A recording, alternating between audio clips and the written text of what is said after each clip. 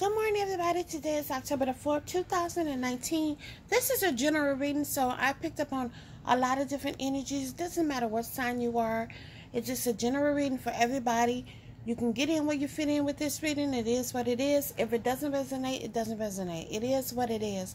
9 times out of fucking 10, it is going to resonate. So let's see what's going on with some of you guys. Your working and shooting hard is definitely going to pay off for you guys. You've been manifesting a whole lot of good things to come into your life, and it's working out really well for you. I do see a new lover's relationship in store for you guys, and you've been thinking extremely hard about people in your life. You know what I'm saying?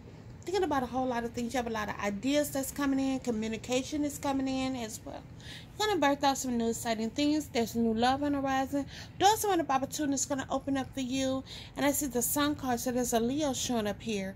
So happiness is on the horizon. Your ships is coming in on the horizon because you have worked extremely hard for something that's going to pay off.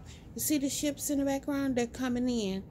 The Temperance card is here. You could be dealing with the Sagittarius, or you need a balance in your life and things about to balance out. You be remembering your past. Ace could be thinking about you. You thinking about them. It is what it is. And I see the High Priestess is telling me to tell you to follow your intuition regard to everything that goes on in your life. There's always signs and symbols that's going on. It's up to you to pick up on them and to read them accordingly. The Ten of Cups talks about the happy home life, emotional fulfillment, and things of that sort. But definitely someone wants to communicate with you here. If you haven't spoken to somebody that you've gotten into it with, it's time for you to pick up the phone and call them. It is what it is. Don't be stubborn. You know, time is of the essence, you know. Somebody has to be the bigger person and make things right. All right? Forgiveness is the key, you guys.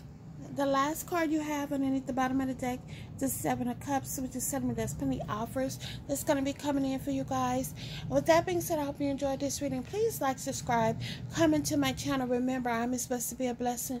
And y'all have a very blessed day. Thank you.